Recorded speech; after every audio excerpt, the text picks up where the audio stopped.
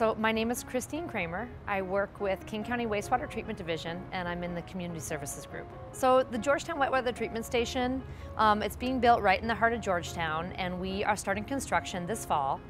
Actually, we've already started doing the demolition of the buildings. And when you're doing construction, especially a project like this, where we have 5+ years of construction in a really busy intersection in the neighborhood, we wanted to do a project that made it look nice while construction was going on. And so we thought about doing some art for the construction fence. An opportunity came up with Maple Elementary, and we had an opportunity to work with the visual arts teacher and with Nature Consortium to do a construction art project. And so we took that time.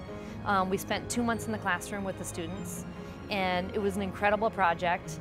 That we're going to make several banners out of the original artwork that they did.